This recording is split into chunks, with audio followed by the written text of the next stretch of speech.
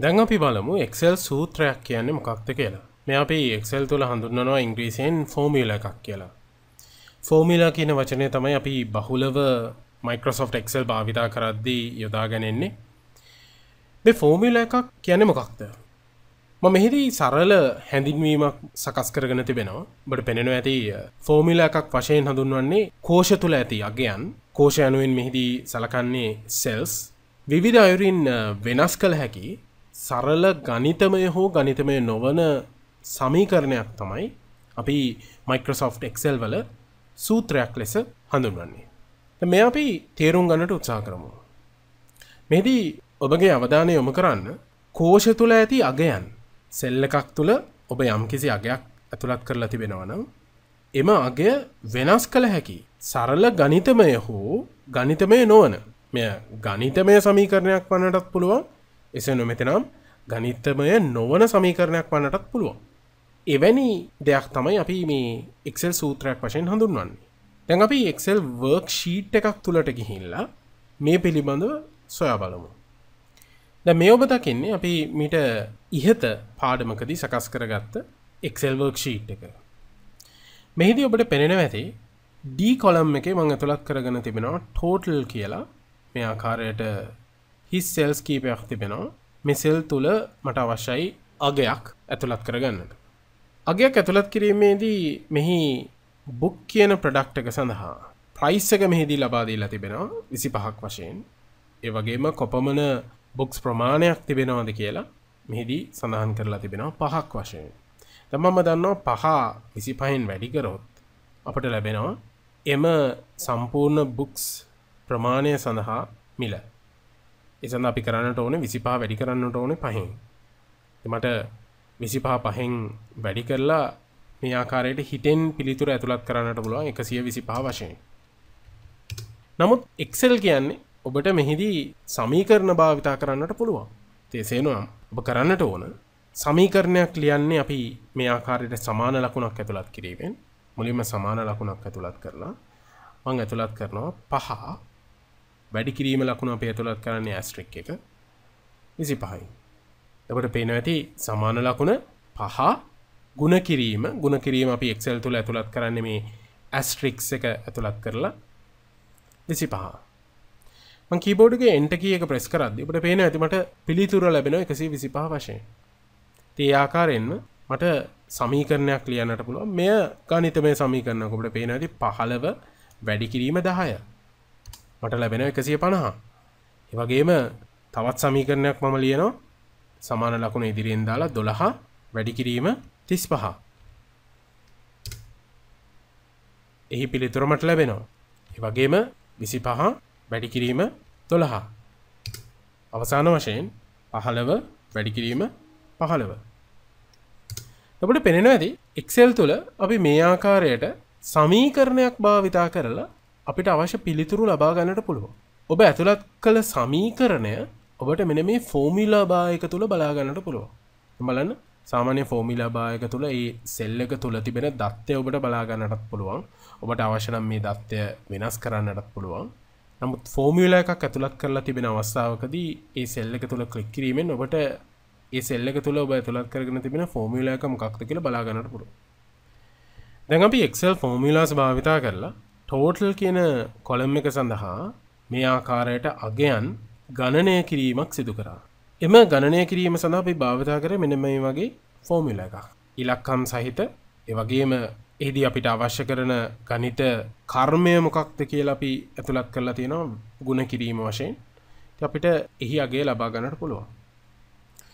නමුත් මෙහිදී තිබෙන ප්‍රශ්නය තමයි යම් හේකින් ඔබ මේ quantity කියන එක වෙනස් කරොත් 6 කියලා.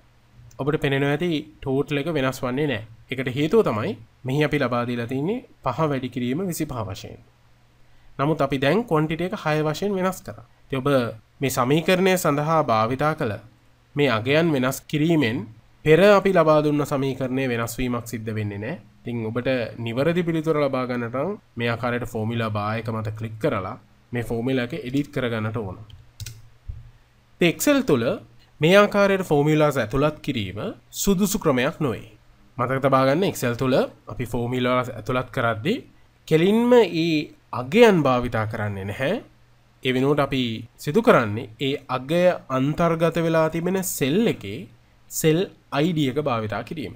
උදාහරණයක් වශයෙන් මෙහිදී ඔබට පේනවා ඇති 6 කියන ඉලක්කම තිබෙන්නේ B4 කියන සෙල් එකේ. ඉතින් අපි සමීකරණය ලියද්දී 6 වෙනුවට අපි මෙහිදී ඇතුළත් කරන්නේ B4 කියලා.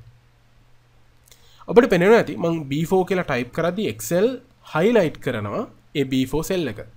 නිල් පැහැති ඔබට පේනවා ඇති දාරයකින් එය highlight කරනවා. ඒ වගේම 25 කියන ඉලක්කම තිබෙන්නේ C4 කියන සෙල් එකේ. එහෙමනම් 25 වෙනුවට අපි ඇතුළත් කරන්නට අවශ්‍යයි C4.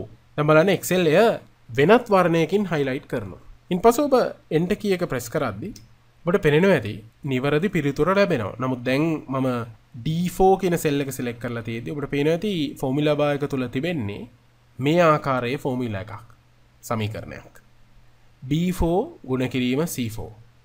මෙහිදී B4 හි ඇති අගය ගුණ කිරීම C4 හි ඇති අගය සමානයි 150යි. මතක තබා ගන්න මෙහිදීත් ඔබ ෆෝමියුලා එකක් ලිවීම ආරම්භ කරන්නට ඕනේ අනිවාර්යයෙන්ම සමාන ලකුණකින්. දැන් මෙහිදී අපිට තිබෙන විශේෂත්වය තමයි මට හැකියාව තිබෙනවා මේ ආකාරයටම අනෙකුත් සෙල් සඳහා සමීකරණ සකස් කරගන්නට. අපි මෙහිදී සමීකරණය වෙනස් කරගමු. සෙල් එක ටයිප් කරනව වෙනුවට එහෙම නැත්නම් සෙල් එකේ ID එක ටයිප් කරනව වෙනුවට ඔබට හැකියාව තියෙනවා mouse cursor එක භාවිතා කරලා මේ විදිහට ඔබට අවශ්‍ය කරන සෙල් එක select කරන්න. එවිට ඔබට පේනවා ඇති සෙල් ID එක මෙතන වැටෙනවා. ඔබට තිබෙන්නේ අවශ්‍ය කරන ගණිත කර්මය ඇතුළත් කරලා මේ ආකාරයට enter කිරීම පමණයි.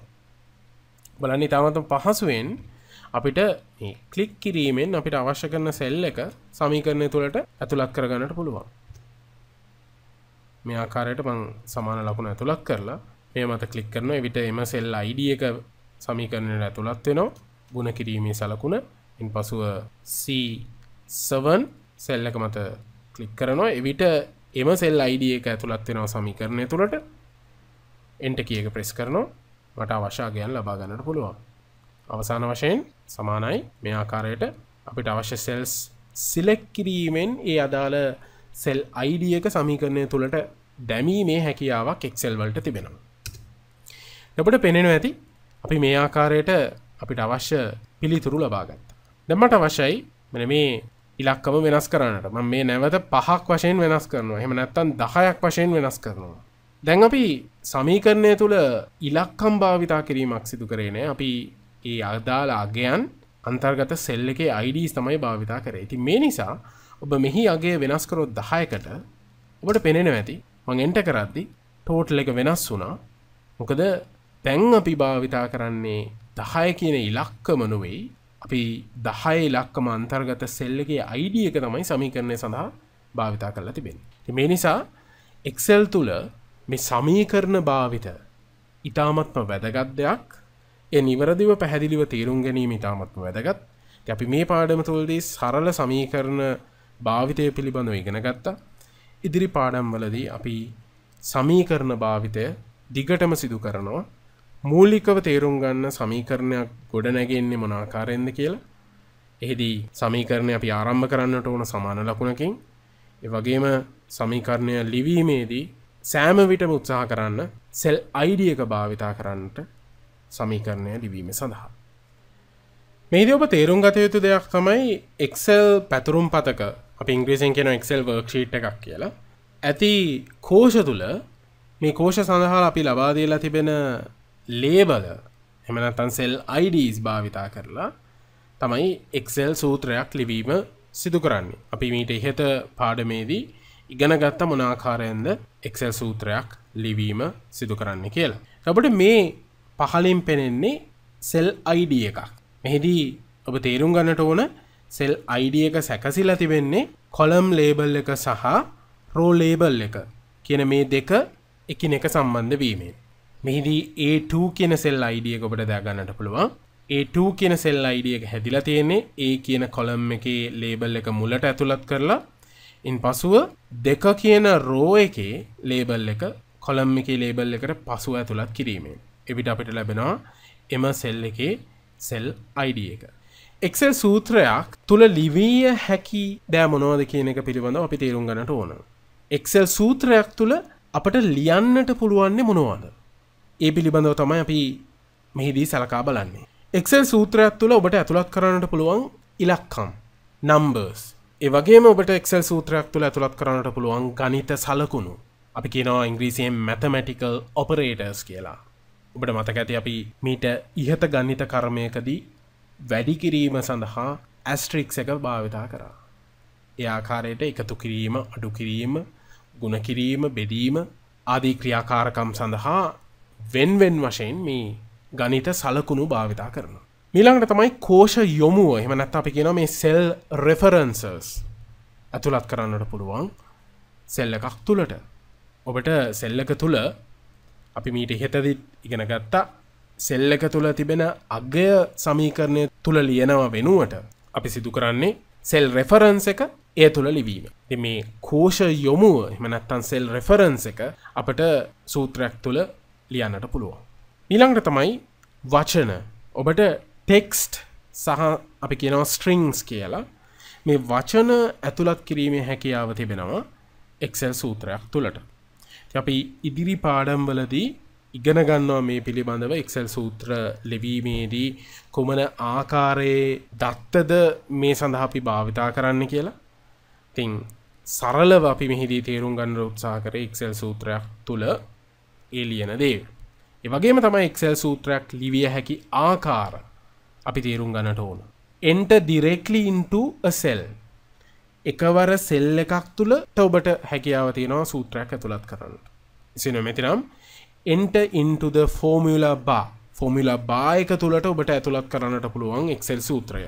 ඒ වගේම තමයි ඔබට mouse එක භාවිතා කරලා Excel සූත්‍රයක් ඇතුළත් කරන්නට පුළුවන්. සහ arrow keys භාවිතා කරලා ඔබට ඒ Excel සූත්‍රය ඇතුළත් කළ යුතු ස්ථානය නිර්ණය කරන්නට පුළුවන්. අවසාන වශයෙන් Excel සූත්‍රයක් වෙනස් කිරීම සඳහා අපි භාවිතා කරන ක්‍රම කීපයක් තිබෙනවා. ඒන එකක් තමයි edit directly in the formula bar. ඔබට පුළුවන් formula bar එක තුල ඒ වෙනස්කම සිදු කරන්නට. එසේ නොමැතිනම් double click කිරීමෙන් සෙල් එක තුල ඒ වෙනස් කරන්නට පුළුවන්. සහ F2 function key එක press කිරීමෙන්. අපි මේ ක්‍රම පිළිබඳව තරමක් තේරුම් ගන්නට උත්සාහ කරමු. මට අවශ්‍යයි වෙනස් කරන්නට මේ ෆෝමියුලා එක. එසේනම් මම කරන්නට ඕන මේ විදිහට ෆෝමියුලා බාර් එක මත ක්ලික් කරලා ඒ වෙනස් කරන්නට පුළුවන්. මට අවශ්‍ය නම් මේ ආකාරයෙන් මම වැඩි කිරීම වෙනුවට එකතු කිරීමේ ලකුණ ඇතුළත් කරනවා. බලන්න මම ඒ වෙනස් කරා. ඒ වගේම මට සෙල් එක තුල ඩබල් ක්ලික් කරන්නට පුළුවන්. සෙල් එක මේ විදිහට මත ක්ලික් කරලා දෙවරක් මවුස් බටන් එක ක්ලික් කරනවා. ඩබල් ක්ලික් කිරීම. එමගින් අපිට මෙය වෙනස් කරගන්නට පුළුවන්. මේ ආකාරයෙන්. එසේ නොමැතිනම් ඔබට වෙනස් කරන්නට අවශ්‍ය වෙන සෙල් එක මේ විදිහට සිලෙක්ට් කරලා කීබෝඩ් එකේ F2 කී එක ප්‍රෙස් කිරීමෙන් ඔබට එය මේ විදිහට එඩිට් කරගන්නට පුළුවන්. ඔබට අවශ්‍ය ස්ථානයට මෙන්න මේ කර්සර් පොයින්ට් එක ගෙන යන්නට පුළුවන්. arrow keys භාවිතා කරලා කීබෝඩ් එකේ තිබෙන ඊපසුව වෙනස් කිරීම සිදු කරලා කීබෝඩ් එකේ enter කී එක ප්‍රෙස් කරන්න විට ඒ ෆෝමියුලා එක ඔබට වෙනස් කර ගන්නට පුළුවන්. ඉතින් මේ ආකාරයෙන් තමයි සෙල් එකක් තුල තිබෙන ෆෝමියුලා එකක් වෙනස් කර ගැනීම සිදු කරන්නේ.